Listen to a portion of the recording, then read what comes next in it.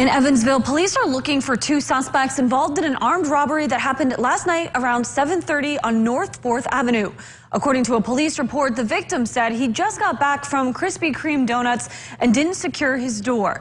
The report says an unknown male entered his apartment, pointed a long gun at him, and ordered him to the ground. He then asked the victim where he stored his cash, and a fight broke out.